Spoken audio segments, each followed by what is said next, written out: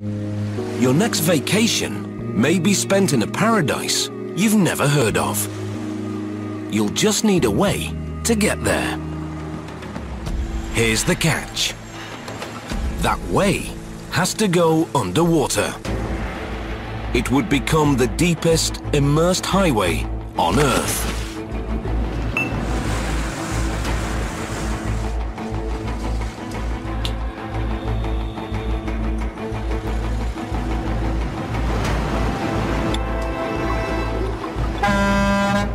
Oh, they also have to build a couple of bridges. And did we mention the typhoons?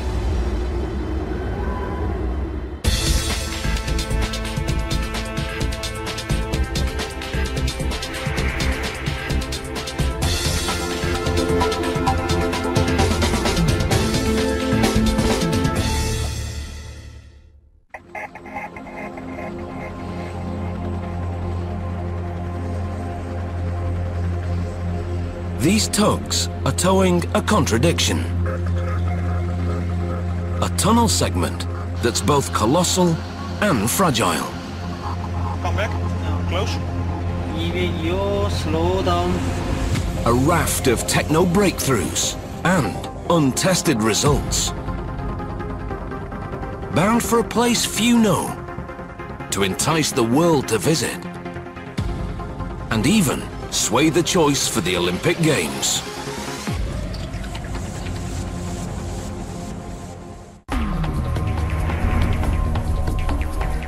Busan is South Korea's second largest city. 4.2 million people. Bigger than Madrid, closing in on Milan, and as hectic as Manhattan. South Korea is an Asian tiger, and Busan makes it roar. Its skyline will soon include one of the world's tallest buildings. It's the nation's biggest port, and the 5th busiest in the world. Every 3 seconds, they unload a container. It's so busy, they had to build the sprawling Busan New Port. And still, Busan grows. Busan is such a comer, it's bidding for the 2020 Summer Olympics.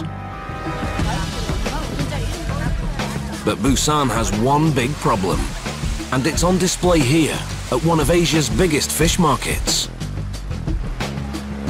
Dozens of vendors cram in here, 14 hours a day, every day of the year.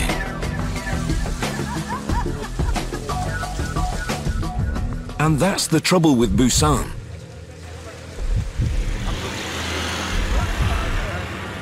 It's so crowded, it's running out of room.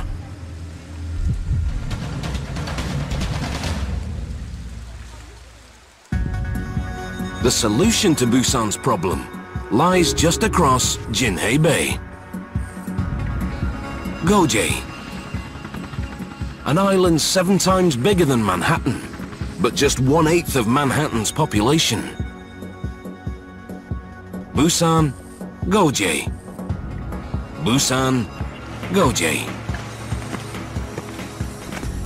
Goje is a gold mine of development, a potential Korean Riviera, with room for Olympic athletes to hit their stride, and for the Korean tiger to stretch its legs. But Goje has its own big problem. Getting there.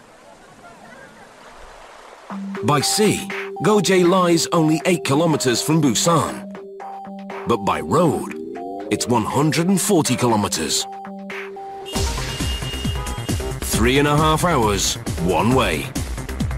One of the world's worst commutes. Lost time and lost work costs almost $400 million a year.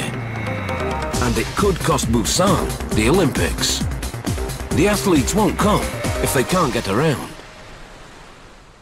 The solution will slash travel time from nearly half a workday to 40 minutes and revolutionize life on both sides of the bay.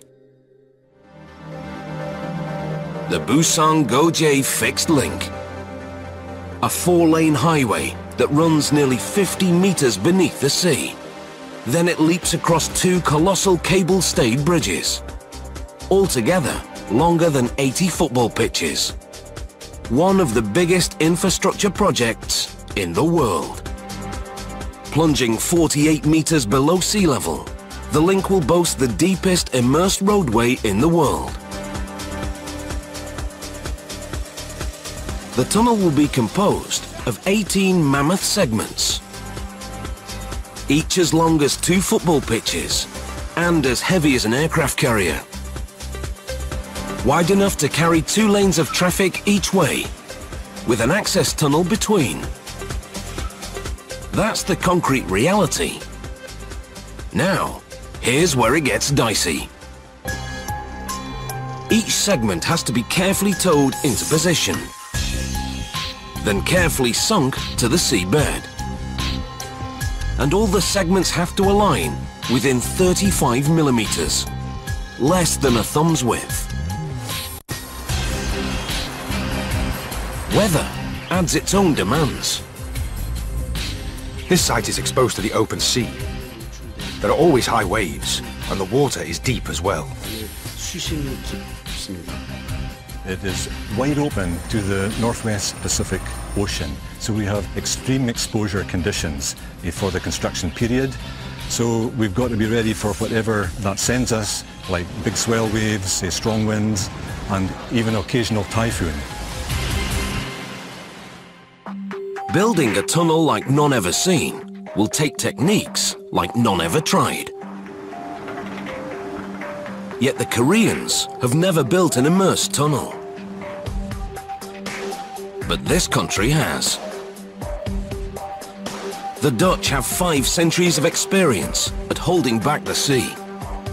De afzinken van tunnels. Tunnel immersion is actually a Dutch speciality. If you look at the number of immersed tunnels in the world, most of them are in the Netherlands. Dan zijn verreweg de meeste in Nederland geplaatst. The Dutch company had a zest for a challenge and the confidence that they could solve these problems, and so we were able to trust each other. But that's how we ended up working with the Dutch. This is what confidence looks like. Moet je even naar Kim hier lopen of die even met jou met dat bootje even? 21 years ago, Peter van Westendorp joined Structon at the bottom and worked his way up. He's worked on 8 underwater tunnels. Better when it's tight. Yeah. But none as daunting as the fixed link. Die sluitboot de ional heen. Er is niks mooier. There's just nothing better than immersing a tunnel. It's great to work with a relatively small group of people who are so focused on their job and put in 200%. That's just amazing. Construction begins with the tunnel entrances. One on Gaduk Island, the other near an uninhabited island. From here, engineers will dig down to 12 meters below sea level to meet up with the undersea tunnel segments. But they won't tunnel through the seabed itself. If they did, the gradient would be too steep for driving. Instead, Peter's crew will lay prefabricated tunnel segments on the seabed. First, engineers dredge a trench where the tunnel will rest. To buttress the foundation, they bore concrete columns into the seabed, stopping 3 meters shy of bedrock. The reason? Earthquakes. Avoiding bedrock will give the tunnel crucial flexibility. The segments will rest on a bed of gravel to ensure an even surface. Because the bed determines the exact height of each tunnel segment, the gravel must be placed with pinpoint accuracy. Later, the entire tunnel will be covered with thousands of tons of crushed rocks to protect it from collisions with ships or anchors.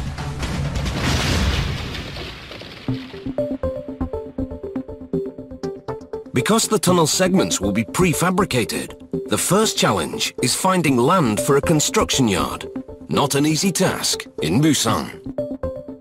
If you look around, there's not a single metre of flat land anywhere that a contractor can use as a base for the construction period. From the tunnel site, the closest spot lies 35 kilometres away. It's big enough to build up to 5 tunnel segments at a time.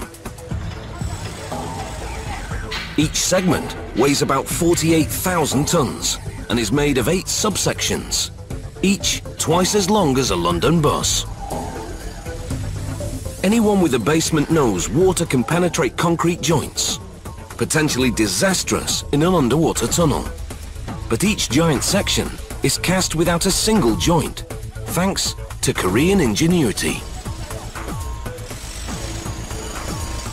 We continuously poured full sections from the ground up to the top of the walls to eliminate gaps in the walls. A process lasting 24 hours. After casting, the ends are sealed with steel bulkheads, a Dutch innovation best appreciated later on the bottom of Jinhae Bay. The bulkheads are watertight because these babies are about to take a bath.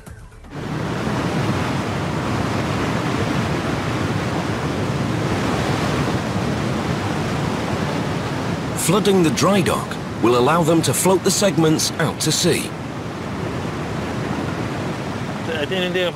The inundation of the dock takes approximately 48 hours.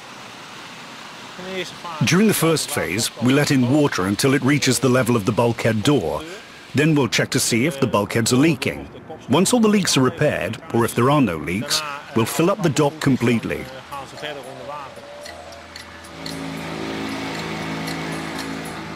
It's enough water to fill 230 Olympic pools.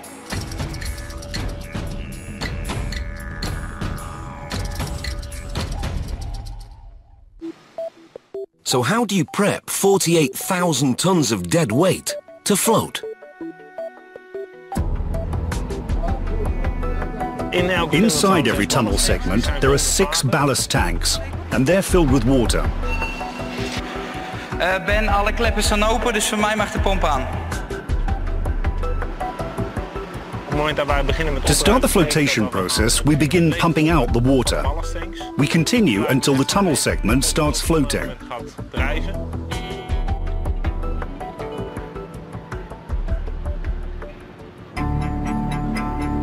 So what the tugboat has to do is to tow that slow.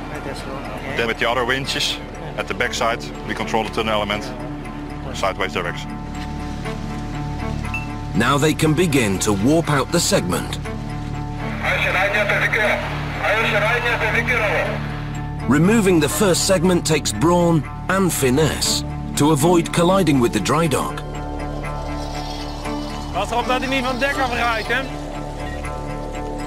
With barely 2 meters on each side, there's no room for error. Oké, Maurice, we zijn er doorheen, we zijn gekruist, dus we kunnen zo gaan remmen.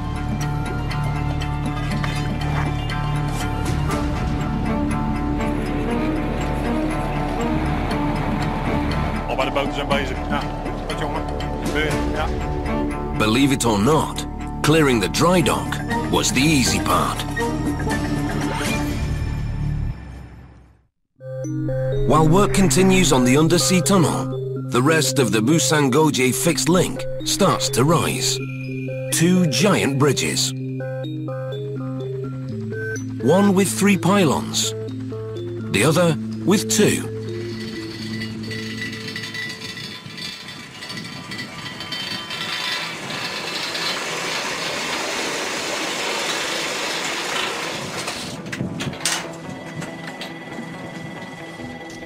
At its topmost, the 2-pylon bridge will soar 156 meters above sea level, the height of a 50-story building.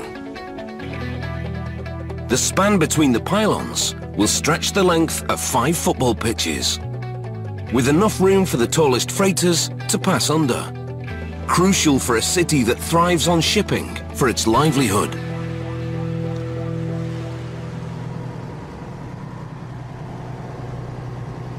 The most pleasing aspect of the bridge is also the most daunting. Its curved diamond shape. Of course, curved pylons are very difficult to construct, but they're very much in harmony with the surrounding scenery in many ways, in that they bear resemblance to a mother's praying hands and to the wings of seagulls. 35 kilometers away, the first 5 tunnel segments arrive at a temporary mooring site. From here, they'll travel across Jinhae Bay to their resting place on the sea floor, already leveled and lined with gravel. And here's how they'll get there. Pontoons the size of a mansion. Dutch designed, Korean made. One pontoon is positioned near each end of the tunnel segment. After arrival at the tunnel site, mammoth winches on pontoons will lower the segment to the seabed. At least, that's the theory, because it's never been done in the open sea. A specialist diving team prepares the first tunnel segment for the immersion operation.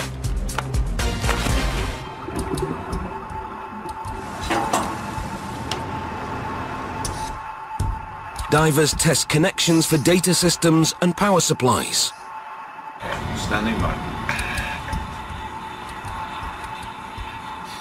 And remove marine growth from the bulkhead. Down on the wire, please, Steve. Down on the wire. Finally, they install steel wires underneath the tunnel segment, crucial for positioning during immersion. In a good position now, we can come up on the wire. Coming up on the wire.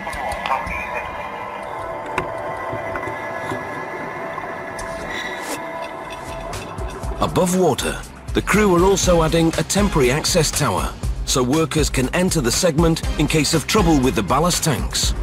Over, the tunnel is clear. Every problem has to be anticipated, because if things go south, they won't get a second chance.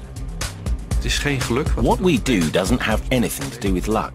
We know what's involved, we know how the process works, and we have the feeling we control the whole process. Not quite. Back in Holland, the rest of the immersion team stands by to fly out.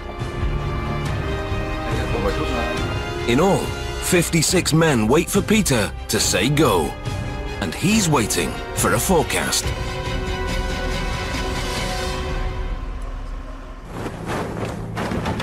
When the wind blows from the south, swells roll in from the Pacific.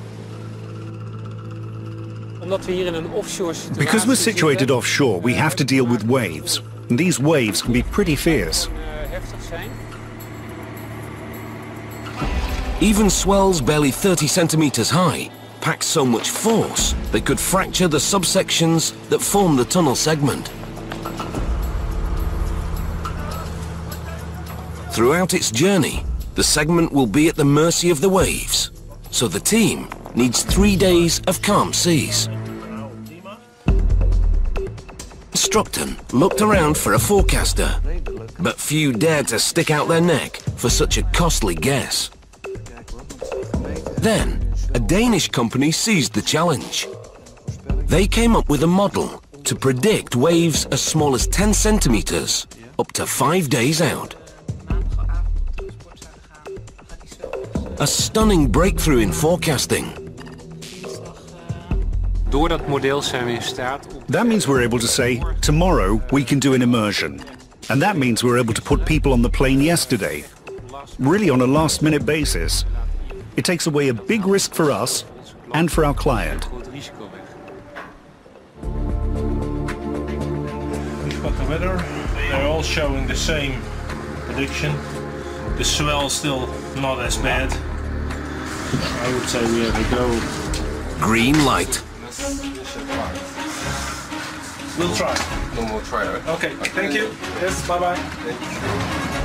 Ahead lie 48 hours of tension for the boss.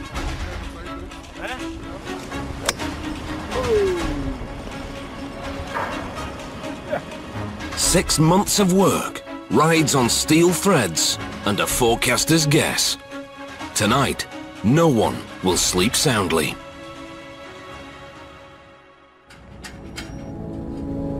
After a cautious voyage at 3 kilometers an hour, the first tunnel segment arrives at Geographic Island, the starting point of the tunnel.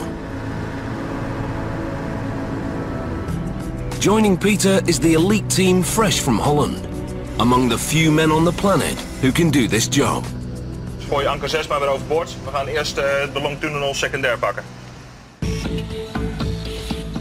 But working along shore poses a huge challenge. 48,000 tons have to be maneuvered into a slot with just 1 meter of clearance underwater on each side.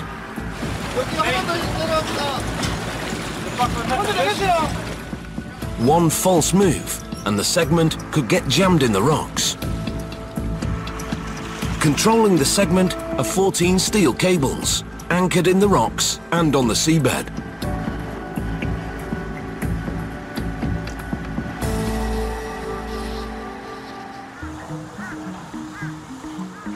Aligning the segment takes painstaking accuracy. Surveyors take readings using a system of prisms and mirrors mounted on the access shaft and the survey tower. It's all new to the Koreans, so it takes time getting used to the technology. The ordeal will take all day and end either with an engineering triumph or a 48,000-ton disaster. With so little clearance and so much at stake, the segment moves at a snail's pace. After a journey of 35 kilometers, it's now just 4 meters from the abutment.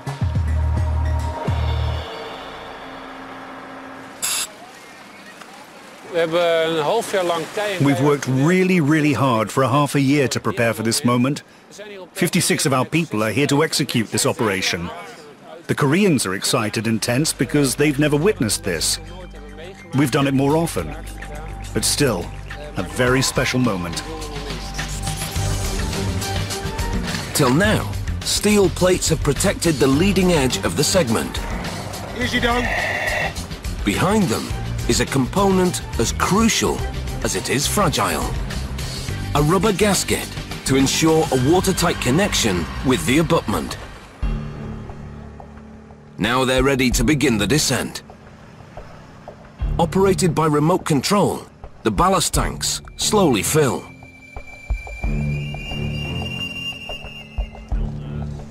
The command post monitors everything via remote control cameras, on the pontoons and inside the tunnel segment. Oké, heren, jullie mogen wat mij betreft alle 4 tegelijk laten zakken. The segment must align with the mouth of the tunnel to within 3.5 centimeters. You can imagine that if this segment were placed 10 centimeters off and you did that 18 times, you'd end up 2 meters off on the other side. Well, that wouldn't be very good. 7 hours later, touchdown. The segment now rests just 50 centimeters from the abutment, the mouth of the landward tunnel. To close the gap, engineers have installed a pair of powerful hydraulic jacks. Linking the jacks and applying tension closes the gap.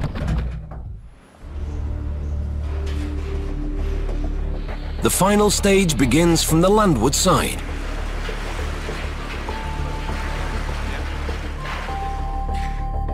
A wall of water nearly 3 meters wide separates the segment from the abutment, what they call the immersion joint. Opening this valve will force the water out.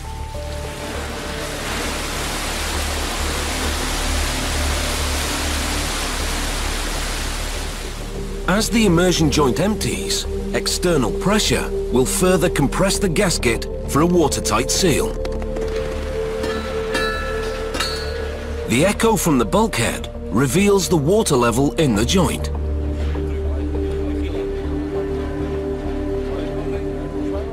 With the water drained, they can open the bulkhead door.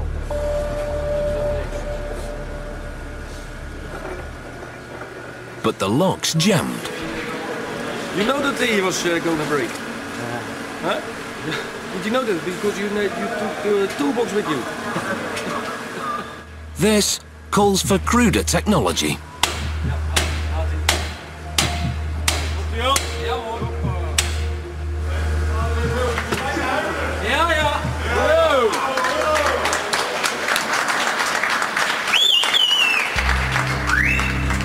All that stands between the crew and the first immersed segment is the steel wall installed back at the dock.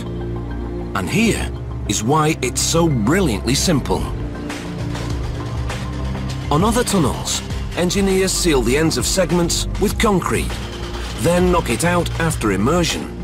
But that takes time and creates debris. The modular steel bulkheads are easy to install, easy to remove, and they'll be reused on every segment and eventually recycled. Faster, cheaper and safer. An engineering trifecta.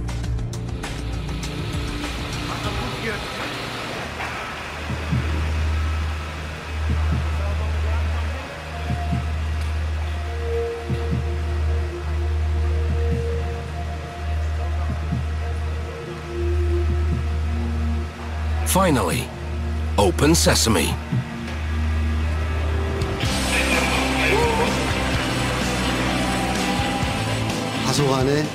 Although we experienced some unexpected things, we were very happy that it was completed successfully in the end. And the feeling of accomplishment was indescribable.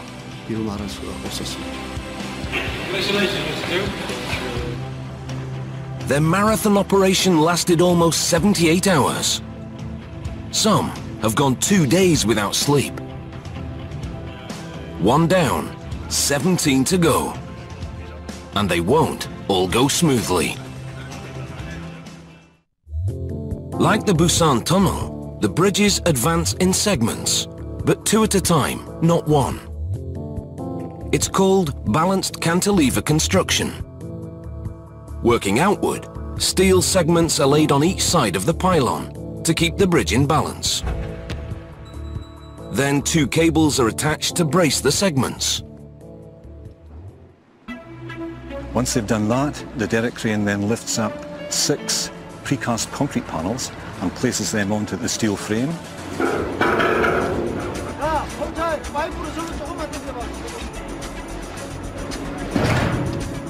Then put a final post-tensioning into the cables.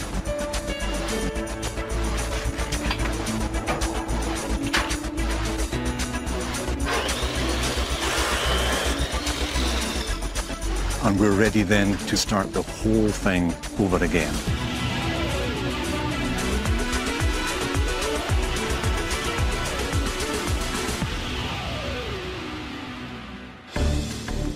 Back at the tunnel, the team have installed 12 concrete segments. But now they're heading for 48 meters, the deepest water and the hardest challenge. Martin, 202 zit ook vast. 202 vast, Oké. Die schop even achteruit lopen. Daar naar achter. Kom maar. New hurdles demand new techniques. Dan gaan we die 505 weer vastmaken. Ja.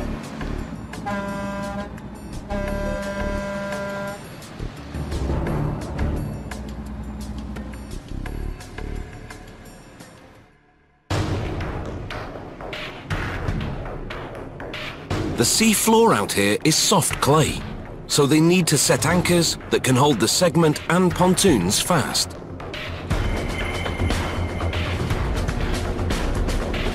Stev mantas, named for their fish-like shape.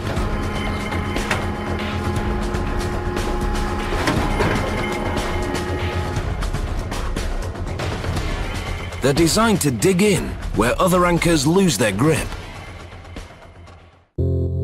Once segment 13 arrives here, 14 steel cables connected to the anchors will hold it in position. But once again, deep water raises the stakes. Once the segment hits the bottom, suppose a problem arises with the ballast tanks. Somehow, Peter would need to get the engineers inside. On segment 1, they could use an access tower, but not in deep water. The solution is a first in tunnel immersion, a self-propelled diving bell. Purchased in America, the sub was refitted just for this project. I'm coming down to 15 meters, see if we can get the tunnel on sonar.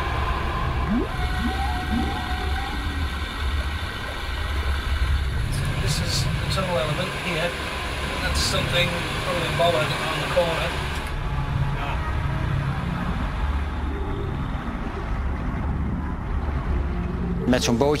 With a little boat like this that can go to 300 meters, you've got the concept of a ferry transferring people to the tunnel segment. It's 9 meters long, with room for a pilot, co-pilot, and 5 engineers. It can dock on a landing tower on the segment for watertight access to the tunnel. Deep water poses another problem. Monitoring the position of the segment as it's lowered, because one misalignment would be disastrous. To calibrate the position of the first segment, surveyors took readings from prisms mounted on the access tower. But remember, there's no access tower here. So once more, the Dutch devise a smart, simple solution. It's named for what it is. A taut wire. One end attaches to the leading edge of the segment to be immersed. The other end attaches to the previous segment. The taut wire ensures the connection stays under high tension. Positioning the device is a delicate operation. This custom-made model is the only one in existence. Breaking it is not an option. When this segment descends, a computer will record the length and angle of the wire, allowing the team to monitor the segment's position. The taut wire is now under high tension between this segment and the previous one. And as the segment descends, the wire automatically retracts and becomes shorter. So that provides us with exact positioning data. To fine-tune the position of the segment on the seabed, 4 of these sensors are attached, one on each corner of the bulkhead. Another custom innovation for this project. And wait till you see how accurate they are. The whole operation is remote controlled from the command unit on the pontoon. With one click, they start filling the ballast tanks. You can feel the tension building up now. And then we all have one question. Can we do it again? Can we get it in position? It's the same tunnel, but it's farther away from the coast. It's deeper, the weather, everything. So many aspects make it different every time, so you have to stay alert. All the data feeds into Peter's computer and refreshes the position of the segment every second. This is the tunnel where we have to go to. The green one is the final position, and this is where it is now. So you can see it's just below sea level. Contraction zeker net 2, even terug naar rond de 10 ton houden en die CS1 even wat zwaarder laten blasten, Anne. Data from the winches allows him to adjust the segment during descent. It all happens like walking downstairs. One step forward, one step down. And the deeper it goes, the more careful the steps. At this stage, where the tunnel is just a few meters underwater, there's no problem. We can still move in any direction. Nothing can hit it. But when we're approaching the segment that's already on the bottom, then I have very little clearance, so the steps I make will be a lot smaller.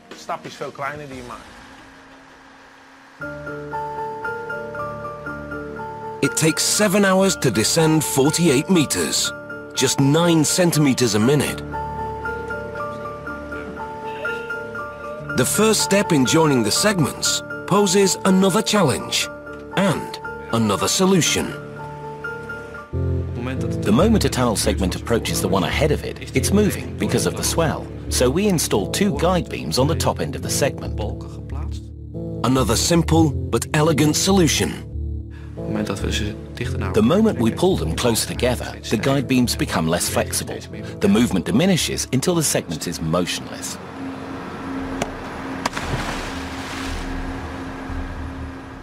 With only 50 centimeters separating the segments, and in near zero visibility, a diver connects the hydraulic jacks.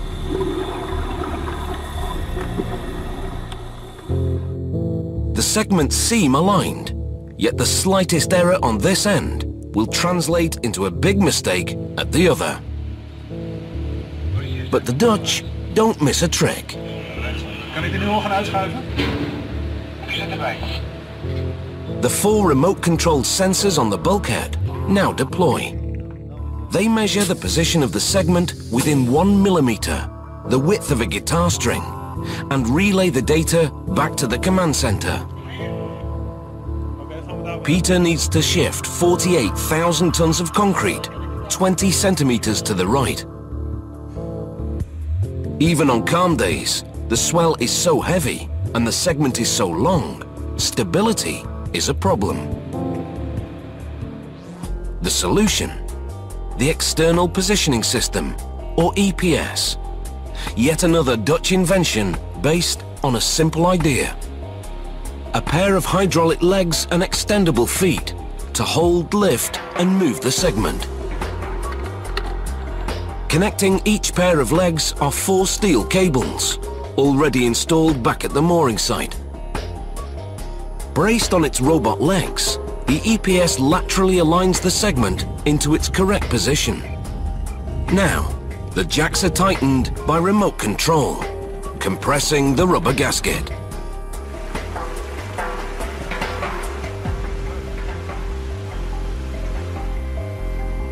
Done. One more segment complete. Like the tunnel, the bridges approach the final stages. Before the 2-pylon bridge can accept its last section, engineers have to perform a stretching exercise, as tiny as it is powerful. Both pylons have to be pulled back about 7 centimeters to create enough space for the key section to be placed. Once the tension is released, the final section will have a tight fit.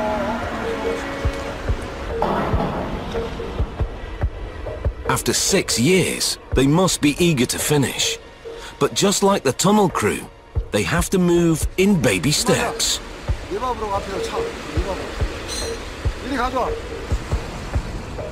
Because this baby is a giant. A few kilometers away, Peter's crew prepares to install their last segment. Just like the first segment, number 18 has to be maneuvered between rocks. As before, they run some of the anchor lines from the pontoons to the rocks.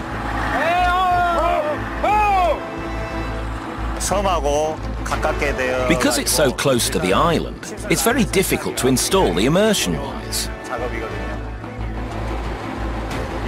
Connecting them isn't easy by any means. It's not just a matter of simply pulling them in place.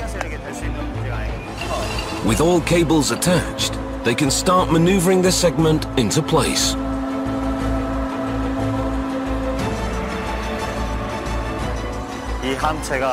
Because this segment is extremely heavy, we can't afford even a small mistake.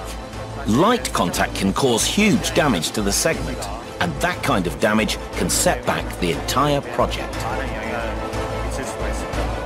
After 3 years, they'll open the last tunnel segment tonight, if all goes well. The segment hits the bottom, but there's trouble. One end is sitting 28 centimeters too high. We're now trying to figure out what the cause is. We don't know yet. It's a major problem at the moment. We've taken about half an hour go through all the steps so that we don't miss anything, and then I'll inform you about the situation.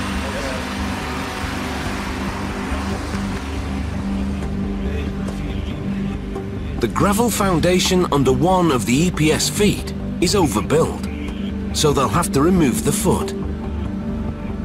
And the grand opening will have to wait one more day. After final adjustments, the last tunnel segment now sits squarely on the sea floor. All that's left is entering the tunnel to seal the joint with the final segment. They'll enter via the tunnel entrance on Geographic Island. It's the last time Peter will make this trip. Je begint ergens aan 3 jaar geleden. You start something 3 years ago, and the first time you think, gee, still so many to go.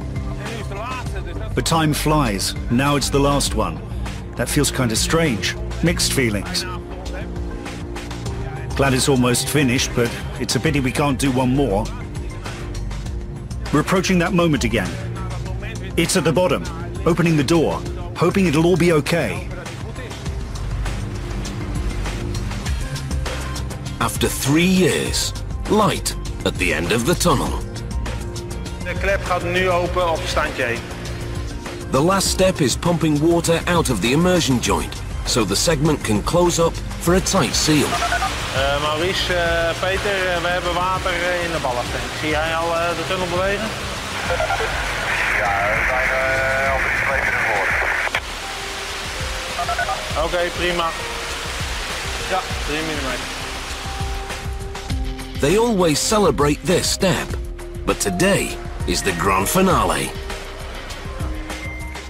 Once complete strangers, now firm friends, and soon to go their own way.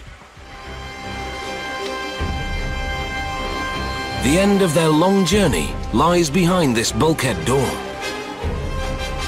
and the honor of opening it falls to Peter.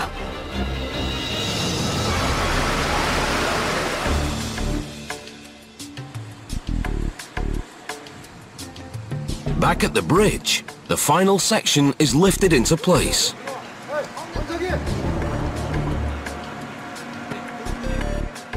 Once the tension on the towers is released, the whole structure will be locked in place.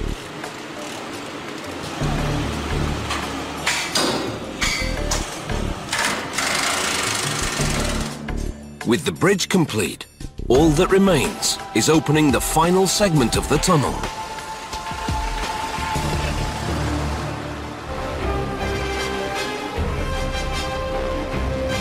Last inspection.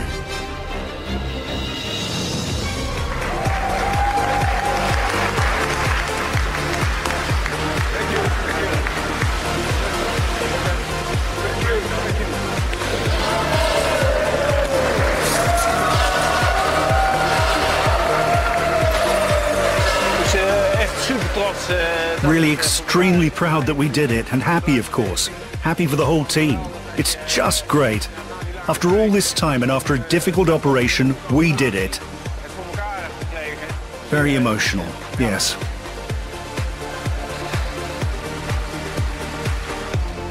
Fits the moment.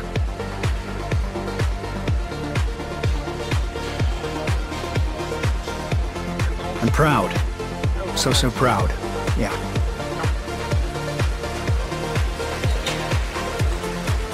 Come back.